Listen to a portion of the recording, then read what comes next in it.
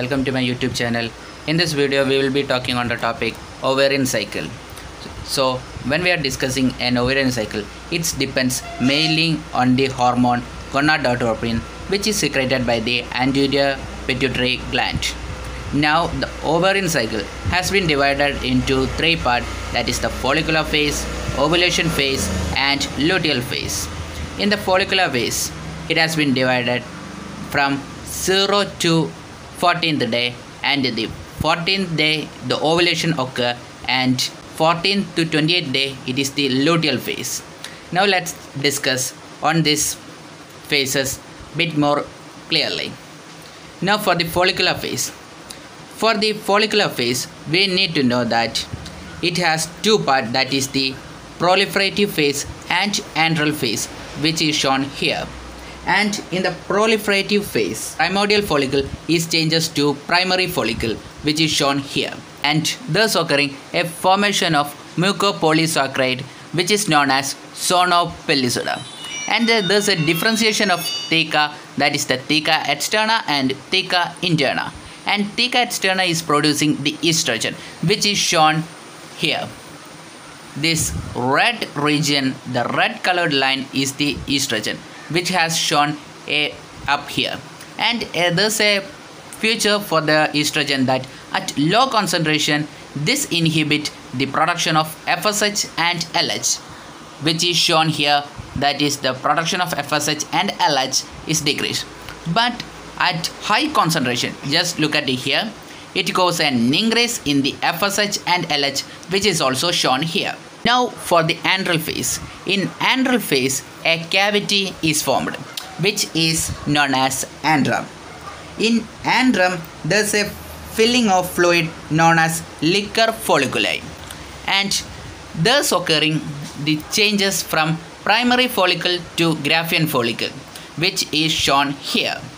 And thus occur a formation of cumulus ovorus, which is a layer, that is 2 to 3 layers of granulosa cell, and that layers is known as cumulus ovorus. Now for the ovulation phase, which is shown here, that is here, and this phase has got a property that it got a special process occurring, that is LH surge, which is shown by this green line, and this is the graph showing the LH surge, and this is LH surge.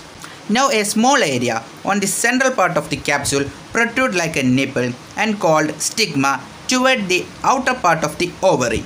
This follicular fluid escapes into sigma because it is thin and avascular, and finally stigma ruptures and releasing the secondary oocyte into the abdominal cavity. Now for the role of LH in the ovulation, and it causes the rapid growth of Graafian follicle, and it promotes the theca externa to release the proteolytic enzyme, which causes the ovulation to occur. So the LH is known as the hormone of ovulation.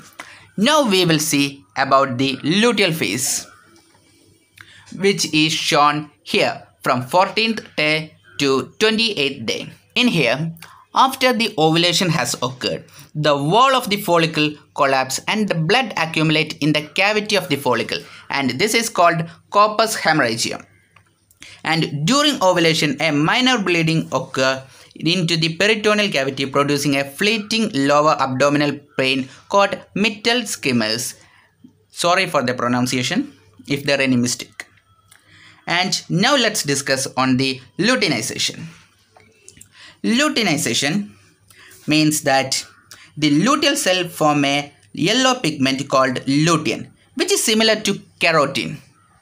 And here this formation of the lutein, and this cell, hence these cells are called luteal cells, and this process is known as luteinization, and the structure formed is known as the corpus luteum, and it secretes some hormones known as estrogen, progesterone, inhibin and relaxin, and estrogen and progesterone has been shown here, that is its progesterone going up and estrogen is also going up, Now in the 24th day, if the fertilization doesn't occur and it causes the degeneration of corpus luteum into corpus albicans. This is called luteolysis, which is shown here, and that's for the luteal phase. That's all for ovarian cycle.